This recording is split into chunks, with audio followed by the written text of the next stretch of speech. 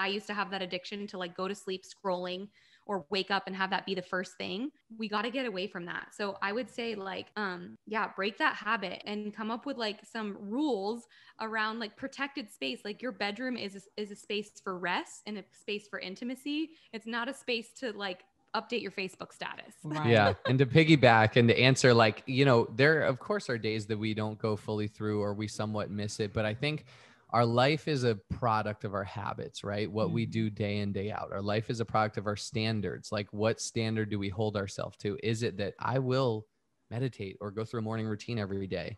Or is it, you know, what are your standards? But I definitely feel when I miss it. And I think, you know, I give myself grace if I miss a day here or there. But I realize if I've been out of sync or out of tune with my typical morning routine or what really sets me on fire, it shows up, you know, maybe 90 days later.